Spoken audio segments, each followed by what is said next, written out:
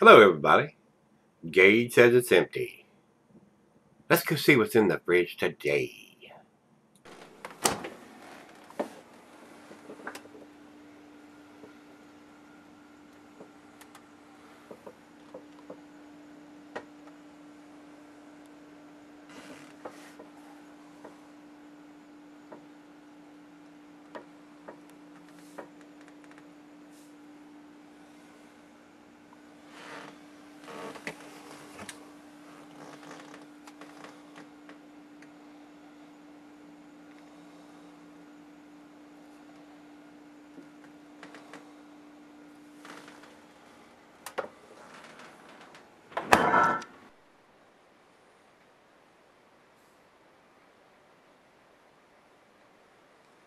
Hey, everybody. Thanks for stopping by Gregsbeerreviews today.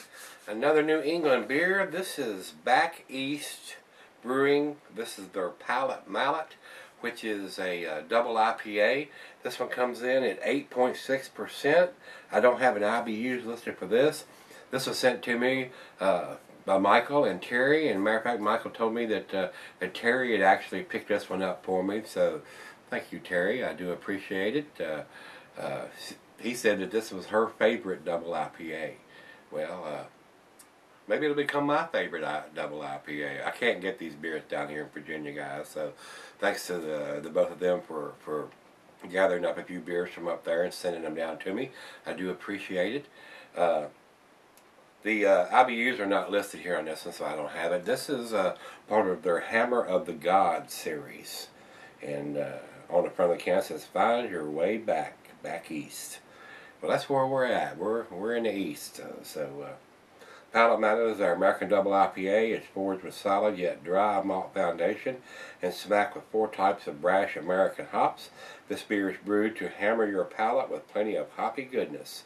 And pretty close to what the commercial description here is. It says Palate Mallet is Back East's newest beer, an American Double IPA. This is the first beer in the Hammer of the God series, forged with a solid yet dry malt foundation and smacked with 4 types of brash American hops. Palate Mallet will whack your taste buds with loads of wholesome hop goodness. So, I'm a hophead. I really like these kind of beers too, guys. The food pairings for this beer. The cuisine is your typical IPA. A lot of the times the double IPAs will vary between the curried and the Thai to the barbecue once it gets to the double IPA category. So it says here, cuisine is barbecue. The cheeses are pepper, Monterey pepper, jack, sharp, blue, cheddar, more pungent cheeses. And the meat is game, grilled meat, and salmon. Glassware, snipped or tulip oversized wine glass. I brought out the double glass for this one. And it says here it can be cellared under the proper conditions. I wouldn't try to cellar a double IPA. So unless it's super boozy, there's no reason to. The hops are going to fade if you do. And it doesn't have a date on it. There is no dating on it, so I hate to see that a lot of times. Whether they're dating the 4-pack, 6-pack, or a case, or however, if you're buying singles, you have no idea, guys. So into the glass we go. Looks pretty clear coming out of the can.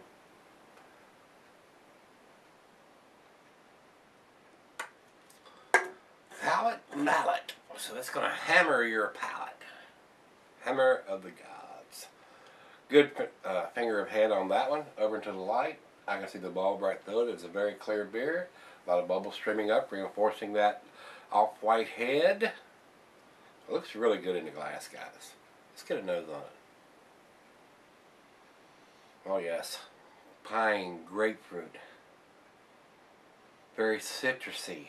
Maybe some mango or oranges in there. It smells very, very good. Very, very, very, very good. And we're down to about a finger of head on that one. Looks very good in the glass. So let's give it a taste. Let's get it on. Cheers, everybody. Cheers, Terry and Michael. Thank you, guys. I do appreciate it.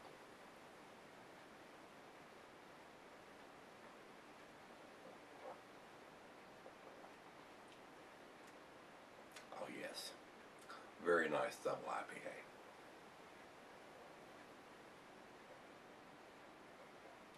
Very smooth drinking.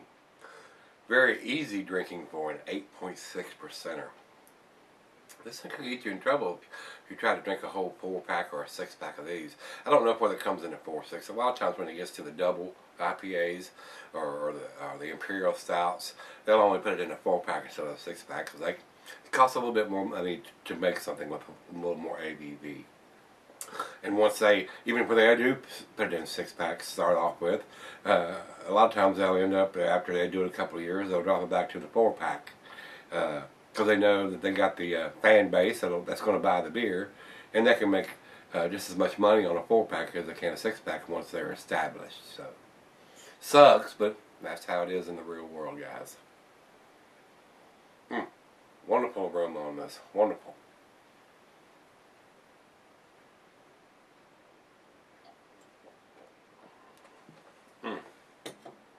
That is tasty. Very nice lacing and sleeving on the glass. It is so balanced. I mean, there's the sweetness and the bitterness on the back end work very, very well together on this one. Now, like I said, it's so easy drinking, even though it's an 8.6, almost 9%er. You could get in trouble. I mean, you really could. You sit down and try to drink a 6-pack of these, you're gonna have buzz going on. Ain't no doubt about it. Ain't no doubt about it. But anyway, let's let it warm up just a little bit and let her taste it. It's right out of the fridge at 40 degrees and see where this one ends up. But it seems to be pretty impressive so far. I love it when I get beer mail packages and they are awesome beers like the ones that Michael and Terry have sent. This is number 2 out of the package of 4. The first 2 here seems to be pretty impressive. So there are some great beers being made all over the country and all over the world as far as that's concerned. But the American style, a lot of these breweries are really top notch. Whether they've been in business for 20 years or they've been in business for 20 months. A lot of the times these new breweries start off with something very transitional. Something that they're trying to get the fan base that are drinking the macro lagers, the Miller Bud and Coors people to drink. And then again, some of these people want to step outside and they want to make an impressive beer that the true craft beer drinkers are going to love. So, and that's probably where this is going. And the one we did yesterday was pretty impressive. The only plus I got, they ain't got no damn data on them. So, let's see where this one ends up. We're going to sip on it for a little bit and let her taste it, and I'll be right back. Alright guys, I'm back. Got just a little left here, and I've been enjoying this for probably about 35, 40 minutes, maybe even 45 minutes. Very nice double IPA. Very balanced. A lot of citrusiness going in there. The pine, the grapefruit. Pretty damn tasty.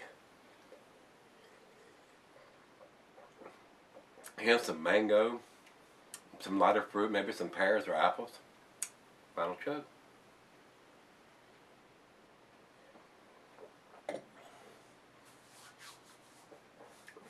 Wow. Very, very tasty, guys. Very, very tasty. This is just like the last one that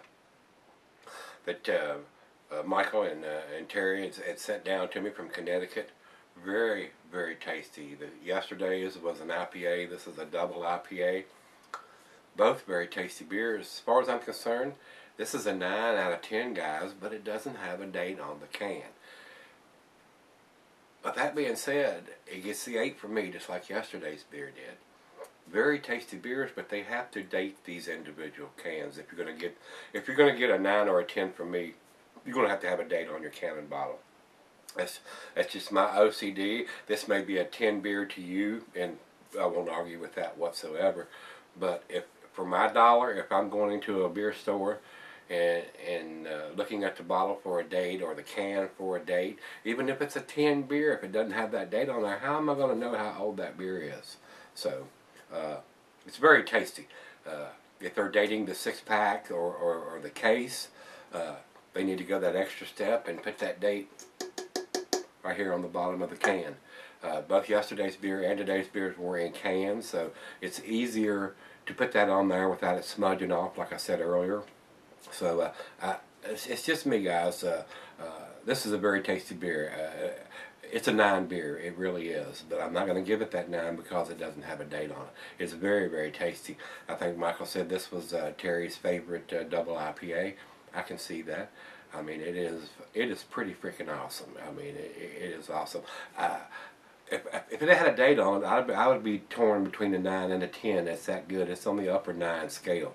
But I'm not going to step up to the plate and give it to 9 because it doesn't have that date on it. If it had the date on it, I'd be torn between a 9 and a 10.